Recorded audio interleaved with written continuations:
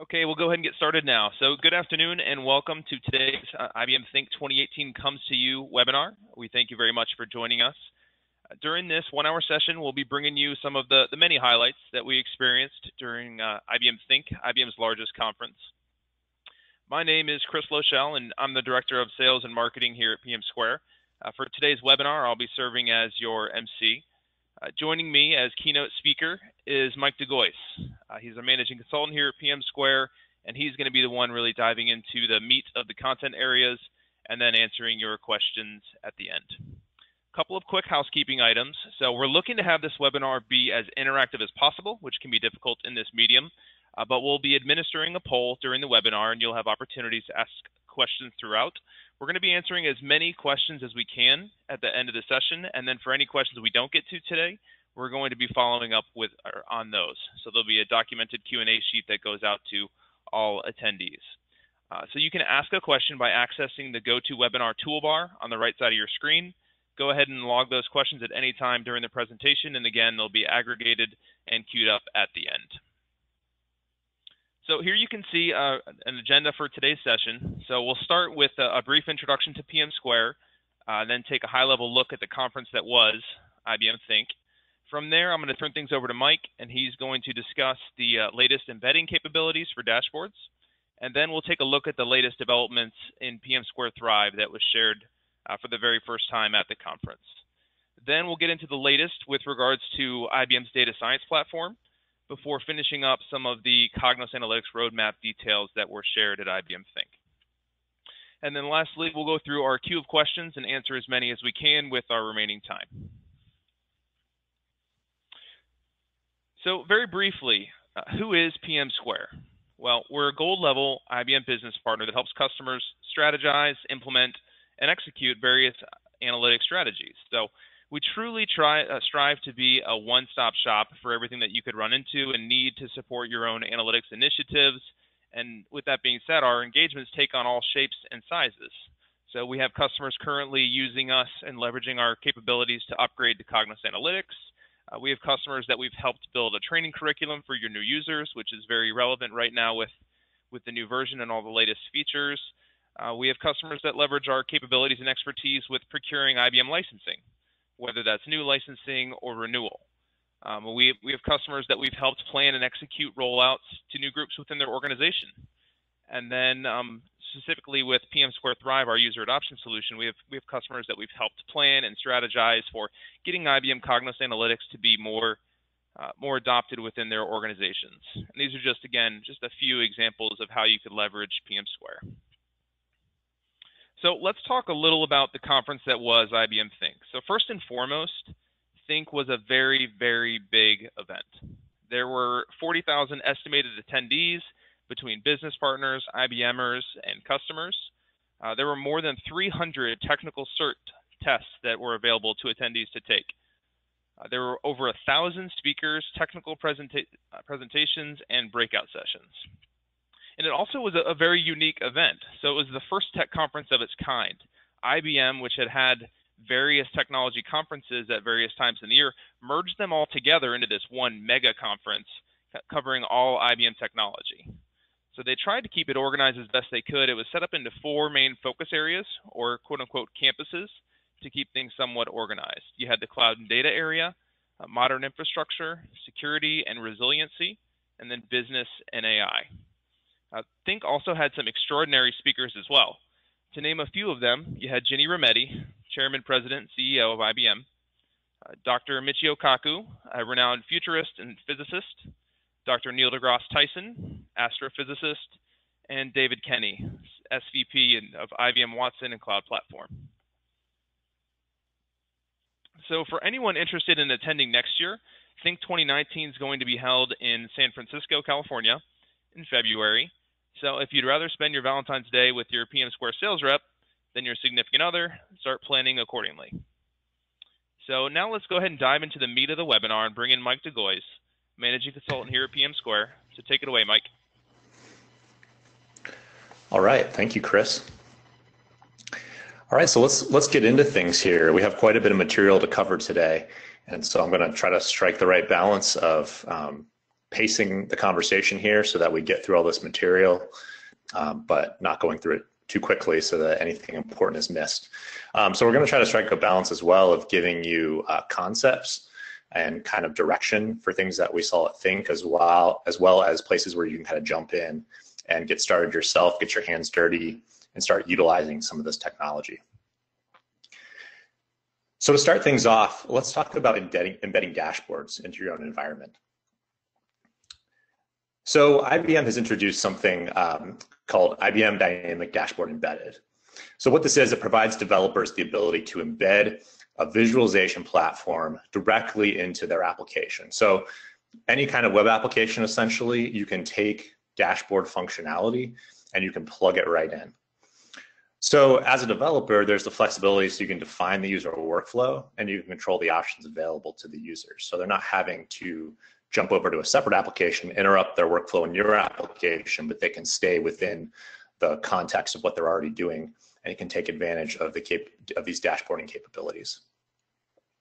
So, and you actually have quite a bit of flexibility here. So developers, they can choose to present either something that's already been authored, so a dashboard's already been created, and they can present that in an interactive manner, or they can actually give the kind of free form exploration interactive capabilities that you get if you're starting from scratch and you're creating a new dashboard in Cognos today.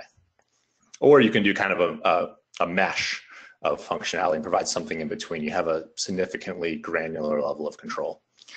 So the idea here is that you're empowering users greatly, not just when they're in Cognos, but even outside of it in some other application to turn data into insights and those insights into action.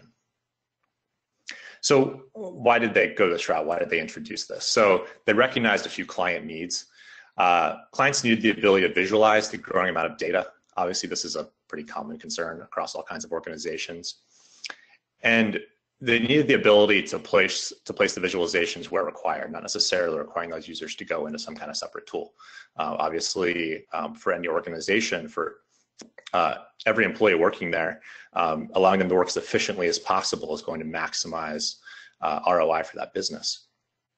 And then this needed to be a cost-effective model. There couldn't be kind of massive licensing concerns that would go along with embedding something into a web application, which obviously could become a concern pretty quickly.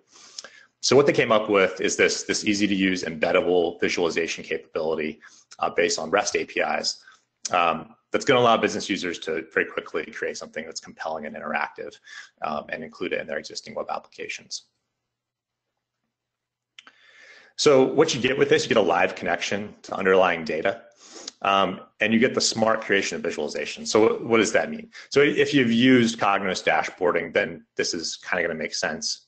If you haven't, or if you haven't used a similar type of tool, it might not be as obvious. But really what it means is that you have a field from your data, and once you drag it onto your canvas to start creating something, you can do just that. You could take a field called revenue and you can drag it on, and the tool is going to apply some intelligence to go ahead and create a visual for you. It's going to try to give you something that makes sense for the type of data that you dragged on.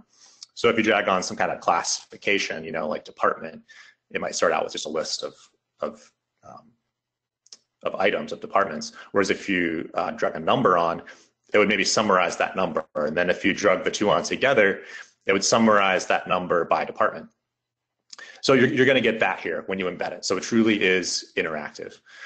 And the exploration is interactive as well. So even once you have that data on, you can filter it, pretty self-explanatory, or you can use navigation paths, which are a powerful component that's been introduced fairly recently into the Cognos platform, which is kind of a drill up or drill down capability, although it really goes even beyond that because you don't have to just stick to a strict hierarchy, but you can kind of jump around a little bit more, which is often the way it's necessary to explore data in the real world. And then you can embed these dashboards wherever the user is, whatever application they're in, without losing that interactivity.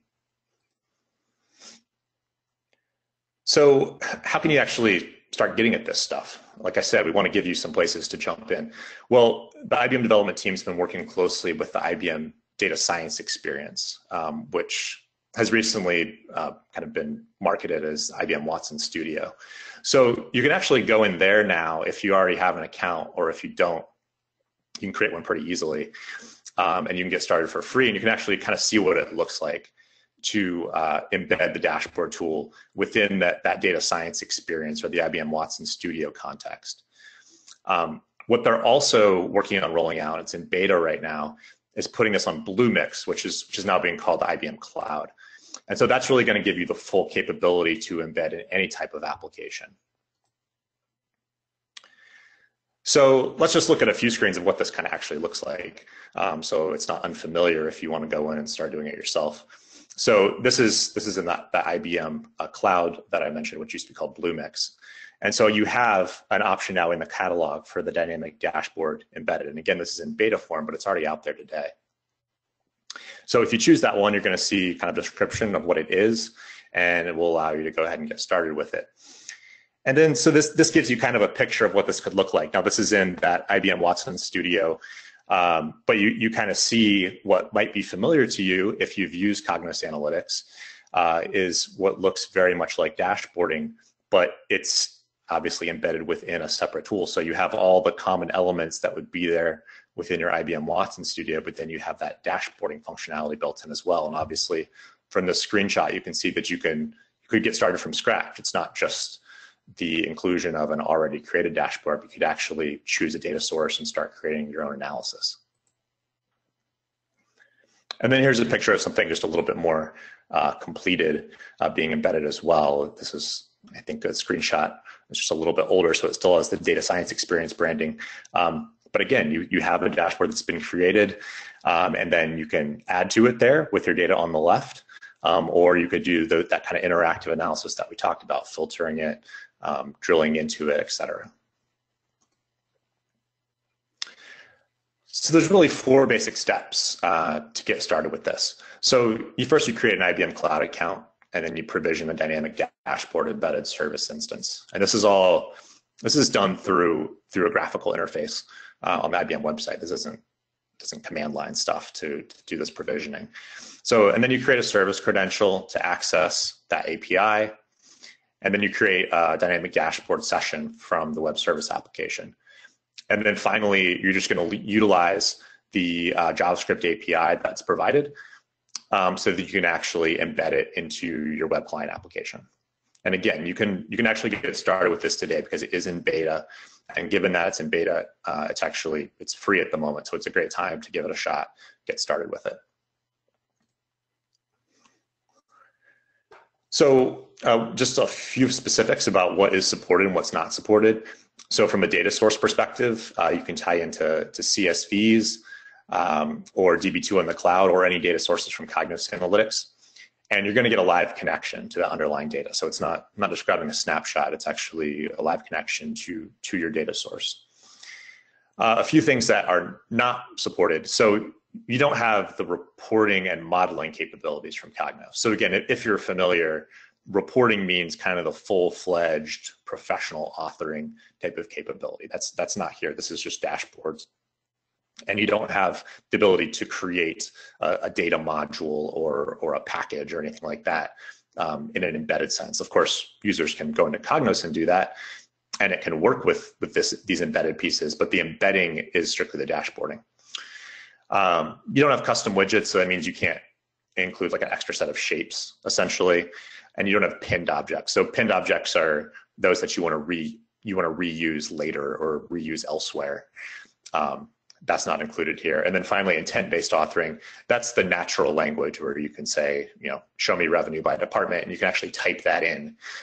That's not included in the embedded dashboard functionality. But as a summary, essentially everything else is there. And this gives you the capability to embed a very powerful tool directly into an application that users maybe already are using or that you're rolling out in your organization. You have a very granular level of control over the experience, the workflow, and the options that are available to users, so you can tailor it to their experience. And you can get started with it today. You can start test driving it for free. Take a look at it either in IBM Watson Studio or through IBM Cloud. All right, thanks so much, Mike. So I had warned you guys at the beginning that we were going to try to keep this session as interactive as possible, and we'll go ahead and attempt that right now. We're going to take a quick poll to get some feedback from those of you who are joining us today.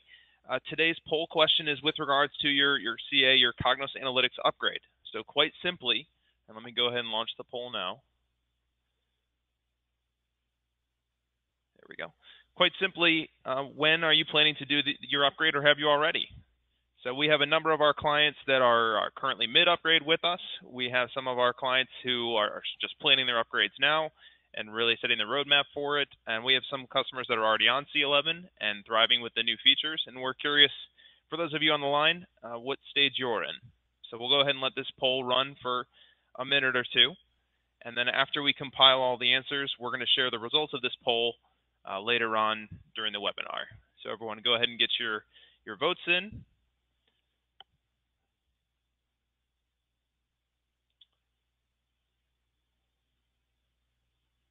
And then we'll go ahead and close the poll out and hand things back over to Mike. All right, great. Thanks, Chris. Okay, so now let's talk a little data science. So for many of the folks on the call, data science might not be directly what you do on a day-to-day basis. So we wanted to go over a few kind of conceptual things in regards to data science, and then again, give you some places where you can kind of jump in and get your hands on the products that IBM is offering from a data science standpoint. Data science obviously continues to become more and more part of the mainstream. And so we think that some of these concepts are very important for people that are working in the realm of analytics or in a capacity related to analytics to be familiar with them. So let's start out just with talking about some analytics classifications. So descriptive, predictive, and prescriptive. Okay, so prescriptive is essentially probably what many people on the call are very familiar with and do today. So a lot of what you do in Cognos BI or Cognos Analytics would be considered descriptive. So it's looking at information usually from the past or maybe even real time and kind of reporting on it, maybe summarizing it, giving an output of that information, even allowing you to slice it and dice it and such.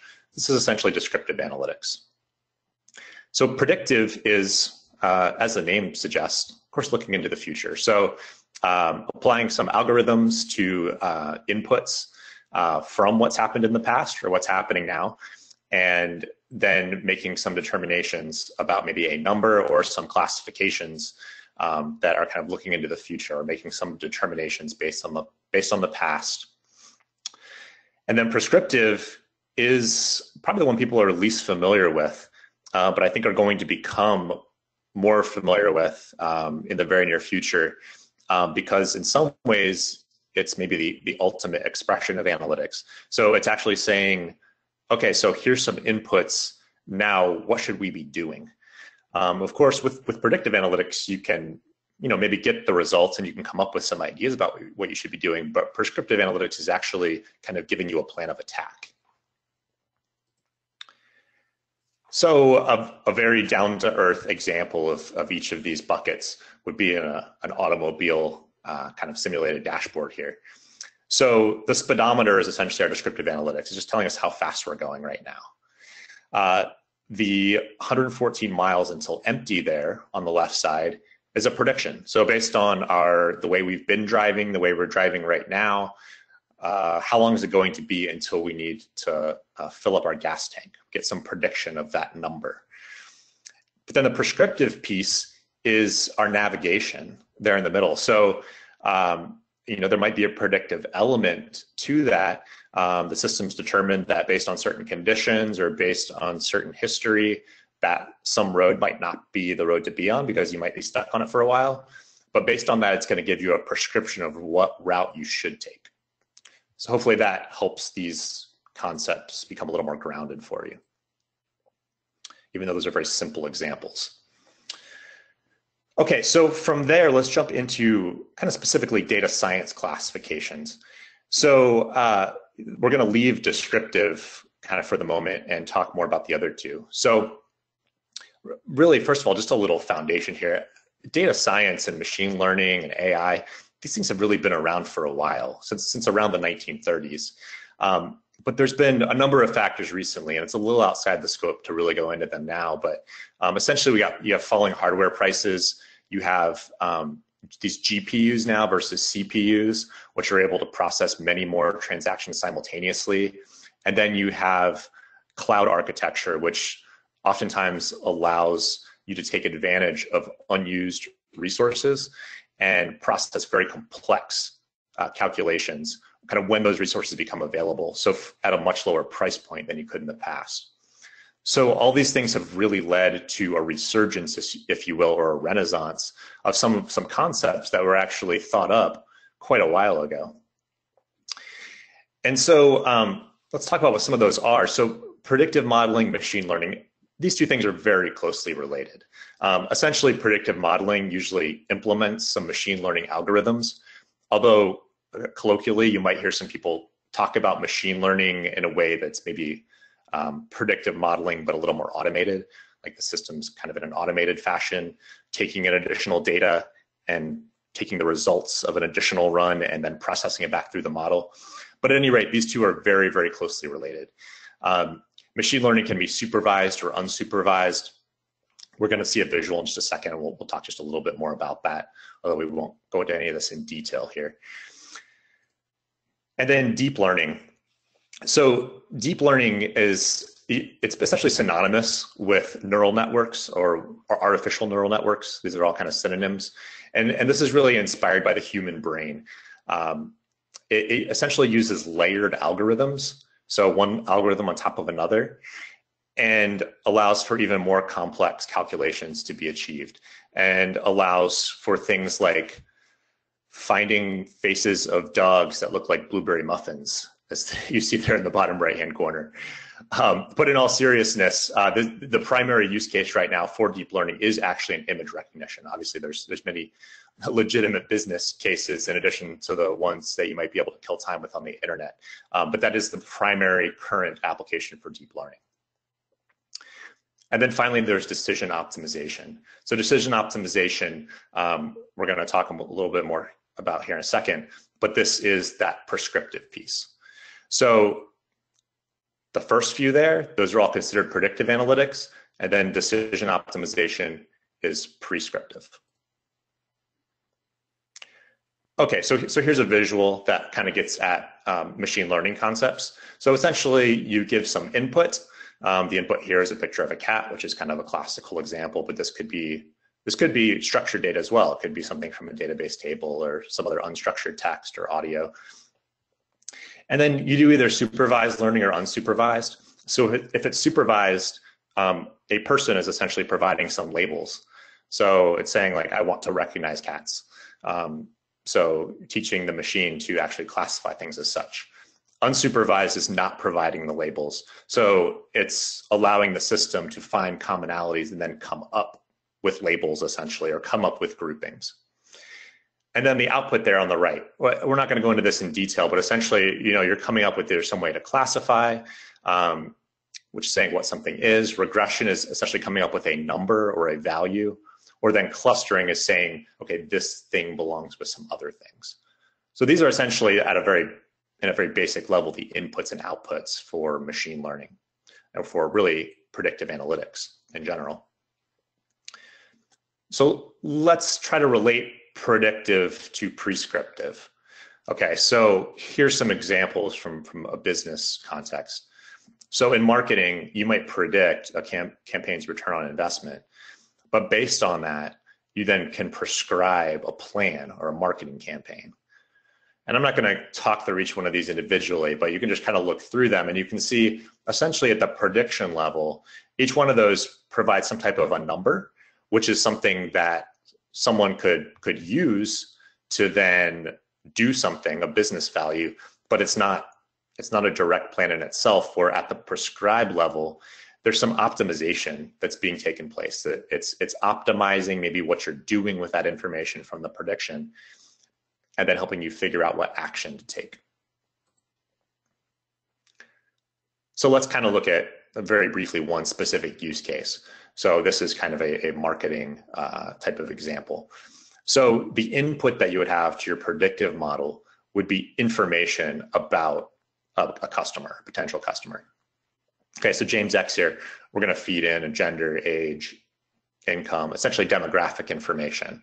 And we're going to feed that into a revenue scoring model, and it's then going to predict, okay, so what kind of revenue could we expect? And this looks like kind of a banking example. In terms of mortgage, savings, pension, what values are to be expected here? So based on this, we can come up with this table, and we can say for each client, here's what we would expect. But still, what do we do with that? Or, you know, probably any person working in this business would have some idea of what to do, but how do we act most efficiently and effectively? So that's what the prescriptive or the decision optimization helps us do. So the inputs of this would be things like list of clients, lists of offers. Then maybe we feed in that predicted revenue per client. But there's some business rules that are applied as well. So each client can only get one offer. And then for the simple example, each offer can only be used at most 3 times. Obviously, in a real world scenario, these numbers would be much larger. They're probably more complex business rules. But we feed this then into our optimization model, and it then helps us come up with a plan as far as which particular offers should be made to each client in order to maximize our return. Okay, so hopefully that helped at a conceptual level to make a bit of a distinction between these different types of analytics, and particularly to kind of introduce more or prompt some more thought in terms of prescriptive analytics in particular. So these are some ideas about how you can actually get a jump start, get started with some of these things. So these are all tools that you can go to these web addresses that are listed, and you can very quickly jump in and get started with them. The SPSS one is the only one that actually requires a download. But that's actually a good one to get started with. SPSS has been around for a long time. It's renowned, it's proven, it's used many places. So if you haven't done anything predictive to this point, that's not a bad thing to do. Is you can go out and you can get a free trial of SPSS, and you can kind of get started with some of these concepts. It will cause you to brush up on your statistics a little bit, but you don't have to be a data scientist or a statistician to utilize SPSS Modeler. Furthermore, more and more of this is being pushed to the cloud. So you now have within the data science experience or Watson Studio, you have kind of predictive modeling functionality, machine learning functionality that's being included there as well. So you can go sign up for that, and without even having to download anything to your desktop, you can get going and start experimenting with some of these things. And then finally, decision optimization. Same thing. There's a cloud offering that IBM has available, and you can sign up for free and give it a shot. Now, this can get very complex very quickly. With the decision optimization, there's complex mathematical formulas or algorithms that are fed in generally to decision optimization applications. But the good thing is there's actually a bunch of examples there. So if you go and sign up, there's a list of, I don't know, a dozen or maybe a couple dozen different examples where there'll actually be kind of a description of a use case. There'll be an example of the logic that's being used. So it's a great way to get plugged in and get started and gain a deeper understanding of some of these concepts.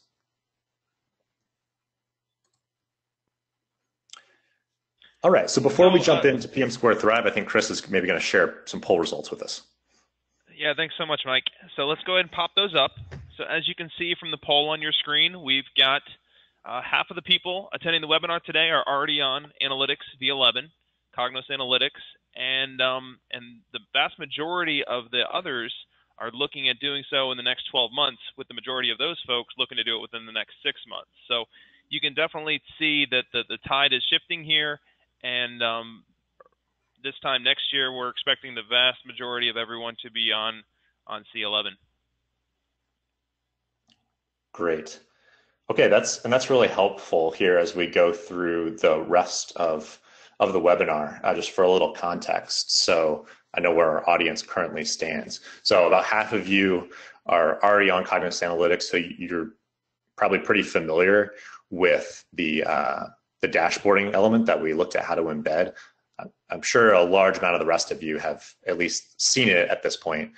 But as we go in and start talking about Thrive here, this is kind of relevant to where you are as well. And so I want to tie that in a little bit to what we've heard from the audience, both in terms of Thrive as well as the roadmap we're going to talk about here in a minute. Okay, so what is Thrive? Thrive really is, it's analytics for your analytics is what we like to call it. So it's looking at what you are doing in your analytics environment and then providing you information about that, so that you can be more effective in user adoption and in taking advantage of the investment that you've made, whether it be in IBM Cognos, or even if we go kind of back downstream in the analytics life cycle and look at how you're prepping your data and such. That all kind of feeds in or culminates into Cognos quite frequently. So we think that there's a lot of value for businesses in taking a look at this. So here are some questions that we were getting from a lot of our clients, or that we were asking our clients, I'm sorry, and they were having a hard time answering quite frequently. So what's your current version of Cognos? Okay, well, you can find an answer to that pretty quickly. But some of these items in here are not so easy to answer. So how many reports do you have that would need to be moved to Cognos 11 if you're doing a migration? How many framework models do you have? How many dynamic cubes do you have? Do you use some of these other studios that aren't really part of the core of Cognos 11? How many users do you have? I mean, how do you even answer that question? And in one sense, you could say, well, like we have this many, but how many of those haven't really logged in the last year? Or how many versus how many of those are in the application every single day? How do you quantify who's an active user? And what are those people, what are they actually doing? Are they running reports? Are they building reports on their own? Are they modeling? So these kind of questions are important both when migrating from Cognos 10 to Cognos 11 or doing any kind of migration between Cognos versions, but they also can be very helpful in just knowing the health of your current environment, knowing how it's being used, whether people are taking advantage of the resources that your developers are working hard to create. So of course, we have the Cognos audit reports. Those have been there for a long time. And they do a good job of answering some pretty basic questions like, like which report's been run during some time frame, how many times has it been run. You might be able to get that from an audit report. But we found that there's a number of problems or limitations, if you will. So it's very narrow slices of usage. They're definitely not comprehensive. If you want to customize them, it's time consuming. The package that it's based on isn't even inclusive of everything that's available in the underlying audit database. You definitely aren't getting any higher level statistics like trending over time or kind of comparing different periods of usage. So, I mean, they're good for if you just need a point in time to figure out kind of like what happened in regards to something fairly specific. But if you really want to use them for kind of usage and adoption monitoring or to see how your system is behaving, you're probably going to run into some limitations. And there's even inaccuracies in them. They're not always up to date. So there's just a lot of limitations with the basic audit reports. So we created something called Thrive. So this is really an application designed for user adoption and monitoring. PMsquare, an important value for us when we work with our clients, has always been and will continue to be user adoption, because we feel very strongly that you can create the most beautiful looking dashboards. You can create the reports that show up in people's inboxes every day on schedule. You can give them all kinds of opportunities to explore data, but if no one's actually using it, then you haven't created something of value to the business. And so that's really what prompted us creating this application. And so this gives you things like top reports, packages, and users for your environment, metrics about those users, how their usage patterns are changing, trends over time, more advanced visualizations, which reports or packages are maybe underutilized, and then allows you to even monitor which features are being utilized within your environment. And this is a modern software as a service application that's really intended to give you insights into what's going on in your environment. So here's a little bit just about the foundation of it. It's a custom developed application on the mean stack, utilizing D3.js and Tabulator. It's very interactive, filterable. It presents you a lot of data, but in a very intuitive manner. It allows you to define custom groups. So you don't just have to utilize kind of like broad sets. So let's say of users, you could actually group a set of users together and say, hey, this is our marketing department. I want to see kind of what their usage patterns look like. You can do that within the application. And then you can search for objects in Cognos, like a user or a port or a package, find what you're looking for easily. And here's just a brief look at kind of what's going on the back end, how this all is happening. So you have this Cognos audit database, and then there's a little piece called the Thrive data uploader that essentially extracts the data from the audit database, puts it into the Thrive cloud, where that data is stored and analyzed.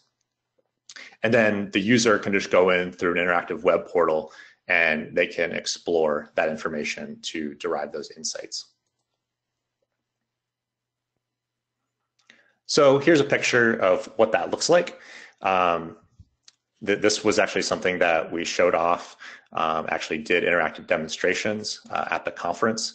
And you'll hear more in a minute about how you can see an interactive demonstration of that here in the near future. We're not going to do that today, but this gives you at least a visual in your head as we're talking about these concepts of what this actually looks like, what kinds of information is being communicated, kind of how intuitive it is, and how you can see quick trends and summaries at a glance.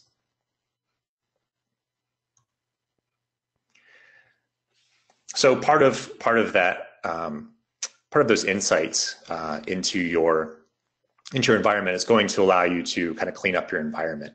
So you'll be able to clear up cobwebs, so objects that have little or no usage, easily identify object owners, and identify orphans as well, so objects you don't have any owners at all, and maybe suggest potential new owners for those objects. This kind of thing is all really important. It can be important in general in keeping your environment clean, but when you talk about doing a migration, which it sounds like about half the audience here is thinking about doing in the upcoming year, these are important questions to be able to answer. You can spend a whole lot of time, not just on a Cognos 10 to Cognos 11 migration, but also migrating from compatible query mode to dynamic query mode. Probably a number of you are kind of familiar with that concept, and the whole Cognos modern architecture is based on dynamic query mode, but can be significant changes that are needed to models and reports in order to be compatible. So if you can identify easily which objects are actually high use, you can maybe cut out a swath that you don't need to spend valuable development time on updating them. And for the ones that you are going to update, maybe you can prioritize those. So you can do, the top 200 first, focus your time there. And then as time allows, you can tackle those that are only run, once a year or once every few months.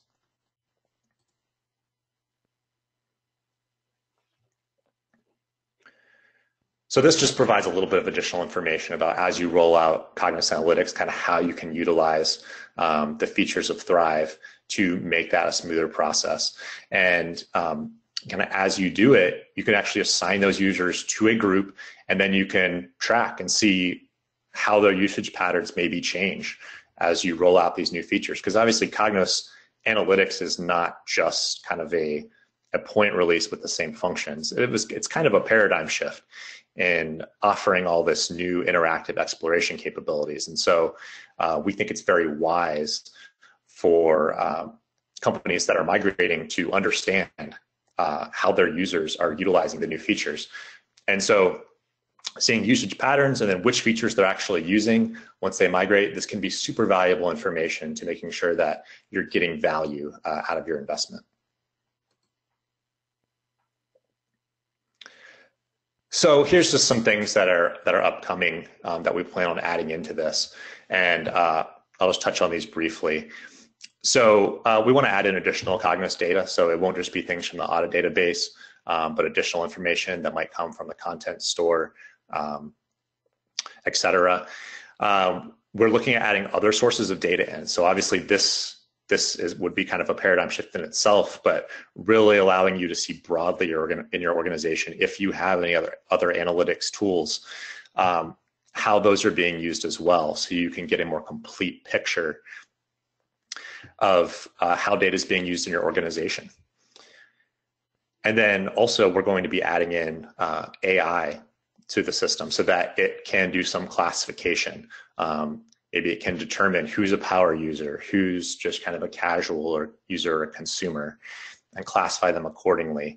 identify leading indicators of change based on patterns from the past, and provide notifications so that you can kind of check in with users or even prompt them to go back and maybe revisit something they haven't looked at in a while.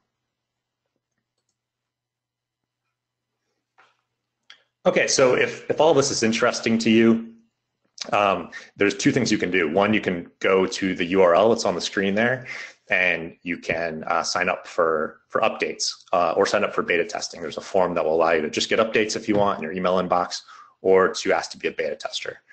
And then secondly, there's going to be a webinar that's going to be held in June. So it's a little bit out in the future, but go ahead and just drop a placeholder on your calendar and tune in on June 7th.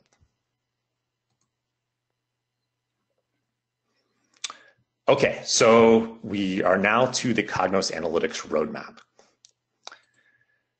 So here we want to look at what we're going to call rumors and ruminations. So what may be upcoming in the product in the near future. So I'm not going to read you the entire IBM disclaimer statement, but I'm going to leave it up here for a second. Essentially what this says is that IBM has shared their plans for what they're going to develop, but this stuff is all still under development. So just because something's shown here or they showed it at the conference doesn't mean that it's going to materialize in that exact form, or that we're even going to see the feature at all. Generally, from what we've seen in the past, many of the things that they show in these types of roadmap sessions, it does show up, but a few things maybe don't, or they look a little different. So that's the gist of it. And again, our disclaimer is essentially just the same as what IBM said there, just in a few less words. Okay, so let's look at some of the things that are being introduced.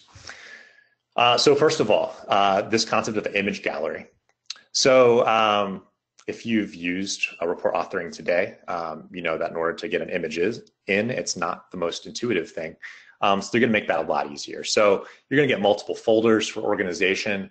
And then when you drop an image in, rather than going and having to open up a property and specify the number of pixels for width and height, you're actually going to be able to just click handles and drag it to size it to your environment.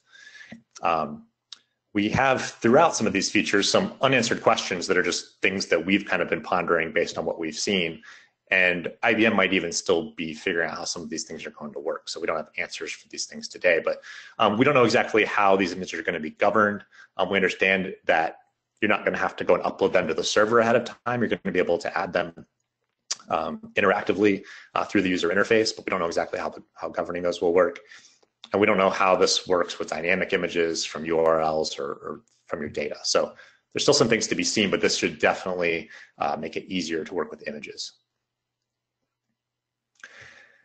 And kind of on a similar note, this drag and drop placement. So if you work with dashboards, like in dashboards, you can drag something directly onto the report exactly where you want it to be, and that's where it will show up. Well, you're going to be getting a similar concept in authoring. At least that's the plan.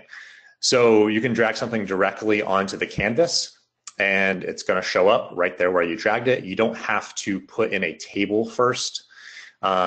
Today, if you want to put something on a page, you got to set up a table, kind of set up the appropriate rows and columns so that you can position something as you like it.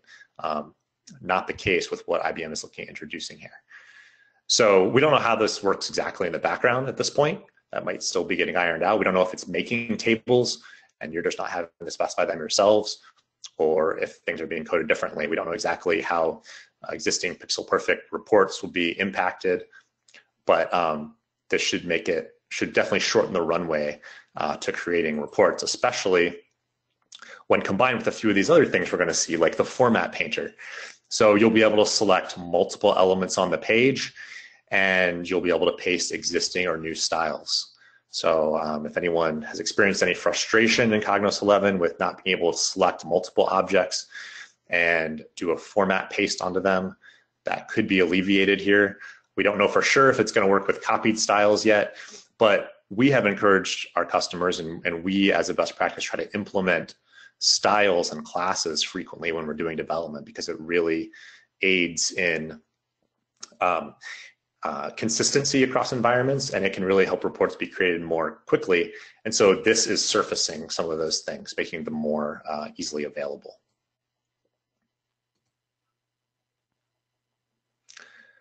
I'm very excited about this, the ability to copy and paste objects. So that doesn't mean copy and paste objects within a dashboard or report. Obviously, you can already do that. This means taking something from one dashboard, and then you can put it in a report.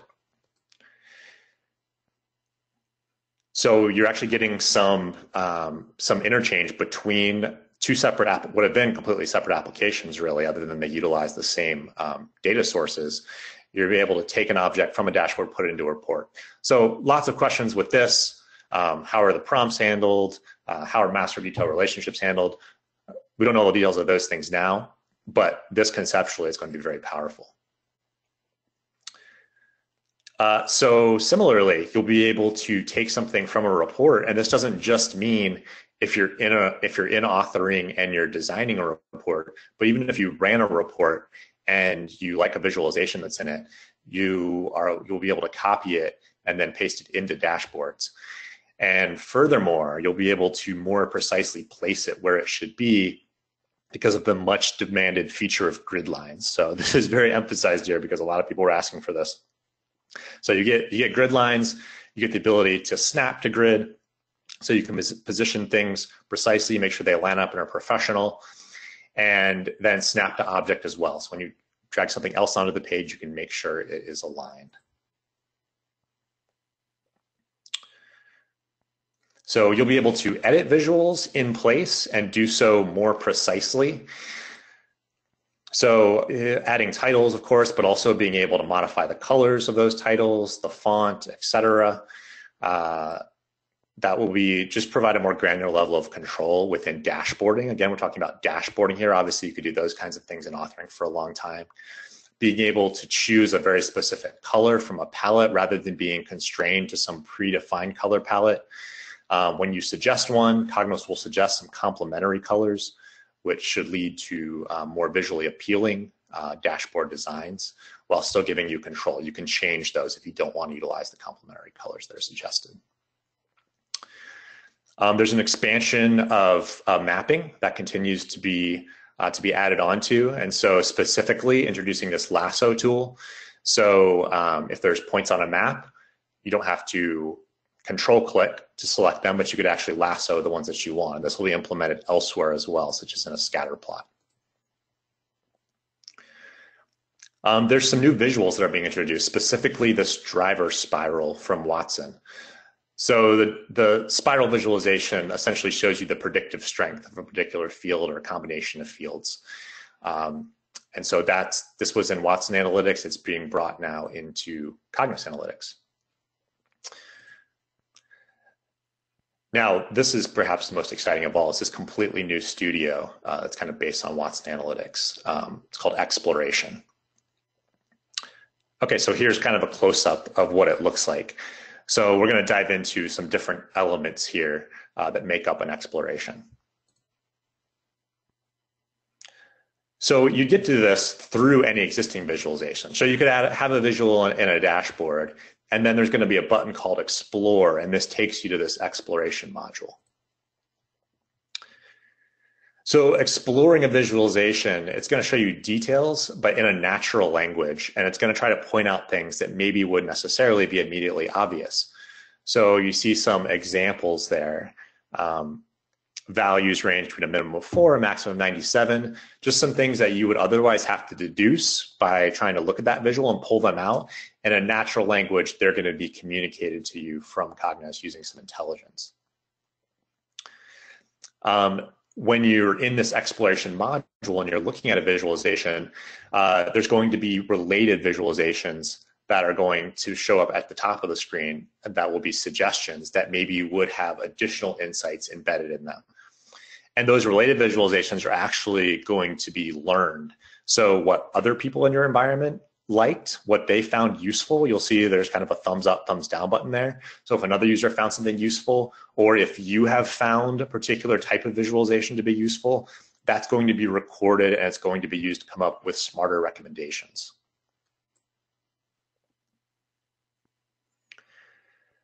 And as you explore these visualizations, there's going to be this bar on the left that is going to show you a history of the visualizations that you have gone through. And I think this is a really smart idea because the whole idea is being able to explore. And if you're worried about not being able to get back to some visual you were looking at because it had something interesting in it, so you're hesitant to click on another thing or kind of drill in to find more information, then it would potentially impede your exploration. But by having this, you can always get back to something that you were looking at a minute ago. And then at the bottom of that, there'll be a button so that you can actually create a new exploration.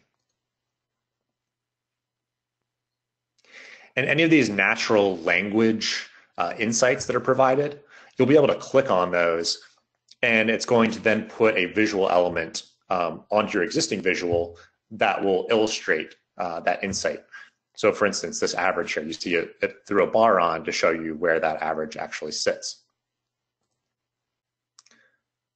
Or likewise, if you click on in this example, the near north side loop, you see there's a few items here that are highlighted based on the natural language insight that was provided. And then there's these numbers on the axis titles that they have predictive insights basically embedded in them. So if you click on them, you're going to see the predictive insights that are there, and then it's going to show you the strength of those predictive insights.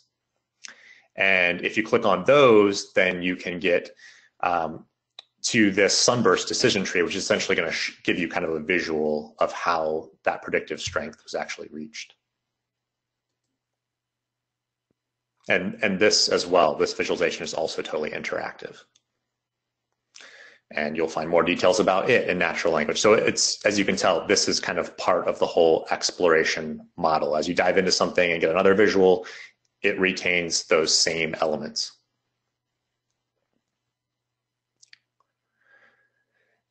And so you can ask Cognos questions as well in natural language. Just like it provides you information in natural language, you can also feed natural language in. You could ask what a data source is. You can ask for clarification. Might give you multiple answers, multiple possibilities you can cycle through. Often the answers will be a visualization. And they're even looking at on Cognos Mobile, being able to utilize your voice. So to actually ask, hey, can I see revenue broken out by business unit, and have a visual created based on that voice input. Potentially very powerful stuff. So we're really excited about some of the things that are coming down the pipe here that are on the roadmap. Again, we don't know if everything will show up exactly as it was illustrated at the Think conference, but these are definitely the areas that are being focused on, and we're looking forward to seeing a lot of these things show up in the product in the near future.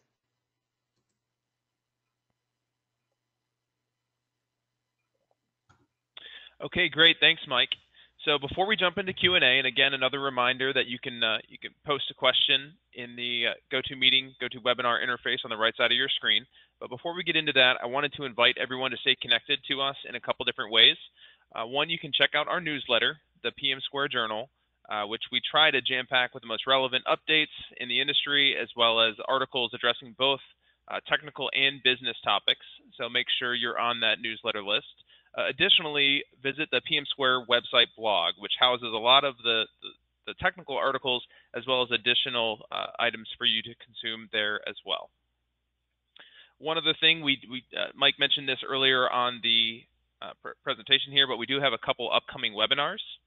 On May 10th, we're going to be diving into IBM's new FlexPoints program for IBM licensing and sharing with you everything you need to know and how you can take advantage of that. And then on June 7th, we'll be showing you how you can proactively monitor, quantify, and promote user adoption within your company with PMsquare Thrive. And by then, some of those roadmap features that Mike talked about earlier today will be in the product to be able to show off at that point. Okay, so let's go ahead and jump into Q&A. Due to time constraints, we're not going to be able to answer all these questions, but again, we'll be sending both the slides from today's presentation as well as a consolidated Q&A document to all attendees after the webinar. So please do input as many questions as you'd like in the question pane. If we don't get to it on this session, we'll make sure that all questions do eventually get answered and sent out as part of that Q&A doc. So Mike, for you, first question, are embeddable dashboards available today? They are, yes. So at least in beta form. They're in fully baked form if you're going to IBM Watson Studio. If you want to embed them in your own application by utilizing the IBM Cloud, that's in beta form. So absolutely go out and start figuring out if it works for the use case that you have in mind. And I don't have a specific date for when it'll be out of beta, but I expect that in the near future. So I would say now's the time to jump in and give it a try. Excellent. Next question is, we don't currently do any predictive or prescriptive analytics at my organization. How do you recommend going about getting started? That's a great question. So one of the key things that I think often gets kind of left behind or missed when this kind of thing is discussed is making sure that you're at a place from a kind of data maturity or analytics maturity standpoint to be able to get into predictive. So what that really means is you just need to have a good handle on the data in your organization. So looking at things like data governance and data integration, making sure you have the elements available that will provide you results that will be meaningful is a huge part of getting started. So if you feel confident that you're there, then you're really at a place where you can start to introduce some of those tools. So there were some links that were provided earlier, and you can also just kind of Google those concepts, and you'll easily find the IBM pages. But if you want to start test driving those tools, that's a great place to start. But also try to look a little more holistically and make sure that in your organization you're at a place where you'll be able to feed relevant factors relevant data into those predictive or prescriptive models to get answers that will provide you relevant and valuable results. Excellent. Next question is with regards to PMsquare Thrive. Does it work on Cognos 10 or Cognos 11 right now? So it'll work on either one, and as I mentioned earlier, it can really be helpful as you transition from one to the other. So if you're on Cognos 10 right now and you're thinking about migrating to Cognos 11, which is obviously something that, based on the poll results, about half of you are thinking about, you might have a tendency to think like, well, I'll roll that out as part of Cognos 11. We would encourage you to not wait on it, because we do think that there is a lot of insight to be gained in seeing your current usage patterns in Cognos 10 and then comparing them to usage patterns once you go to Cognos 11. So we think there's value in jumping on that as soon as possible. Okay, great. And that's all the time that we have today for Q&A. Again, we thank everyone for joining and hope to see you on future PMsquare webinars. And as a reminder, we'll be sending the slides in the consolidated Q&A document as a follow-up, so keep an eye out for that. But thanks again, and this is the end of the webinar.